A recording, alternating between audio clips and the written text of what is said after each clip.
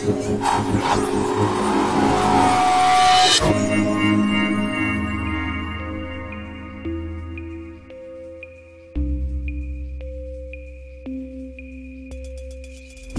work in research, helping to develop the next generation of diesel engines that will follow these down the production line. They'll burn less fuel, produce fewer emissions and have greater power densities, just as these did for their predecessors. But research and development doesn't happen in isolation. Anything we develop in the test lab has to be something we can build down the production line here. Let me give you an example of how technology and manufacturing move together.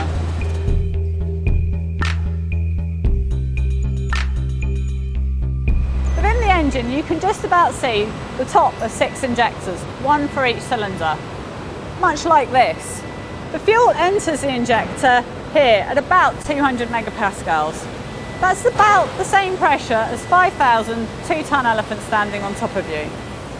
It's then actuated on the solenoid up here, which allows the fuel to enter the cylinder through 6 holes, which are really tiny, about the size of a human hair.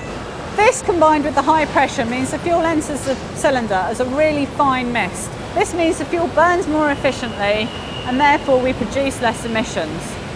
But with the small hole and high pressures, there's really tight tolerances within the injector, so the fuel entering it has to be free of debris, which on the final engine isn't an issue as we have a system of filters to remove it.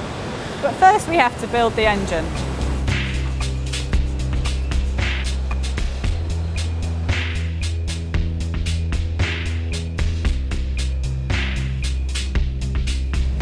We're getting ready to go into the clean room. Not something you'd expect to find in a diesel engine factory, but this facility is crucial.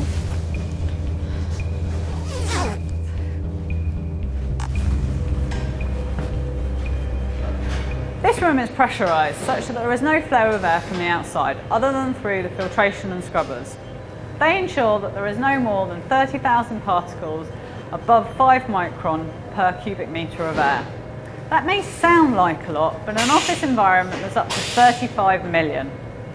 So in here we can as confidently assemble the fuel system knowing we're not introducing any contaminants. The point to this, to design efficient engines, we need new technology, but there's no point if we can't build it. This clean room is a good example of how a manufacturing facility is allowing us to make better design decisions.